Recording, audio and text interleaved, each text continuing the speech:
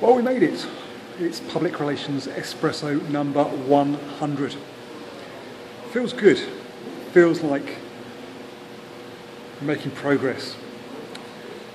One of the things that I think, if I look back over the last 99 espressos, is the virtue of patience and how important it is to anything you do as a startup, but in particular to do with public relations, marketing and publicity. There's a common misconception that in today's real-time, always-on internet world that things happen in seconds or milliseconds. The reality is that progress takes longer.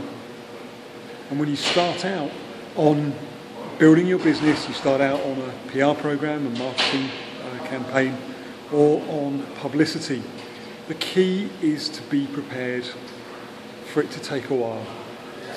Set small goals, which you can measure, and you'll be able to monitor regular progress towards the goal.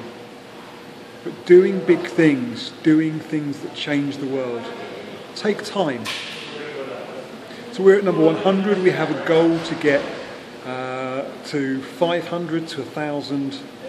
That's not going to happen overnight.